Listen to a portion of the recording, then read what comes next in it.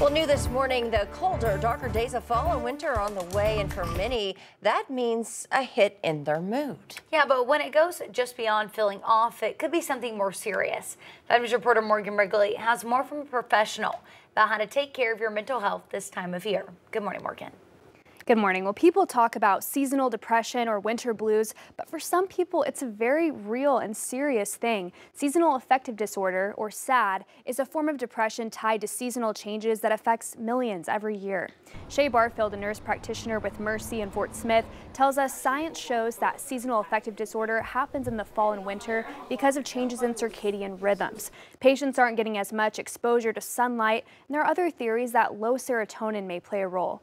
Signs to watch out for can look similar to major depression, like loss of interest in things you usually find pleasurable, changes in appetite, and sleep disruptions. She says often patients dealing with SAD may find themselves having more extreme symptoms, like wanting to lay in bed for weeks at a time. As we enter this time of year and the stress of the holidays, she says it's especially important to be kind to one another and support those who are struggling.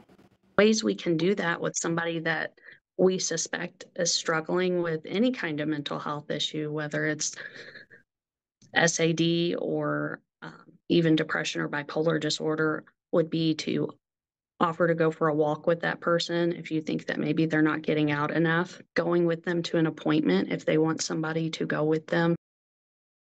She says if you're having any symptoms of SAD for 2 weeks or more, it's a good idea to see a doctor. And she says a natural way to help alleviate or help prevent symptoms, increase your serotonin levels by getting outside every day and being more active, even if it's just taking a short walk. Morgan Wrigley, 5 News.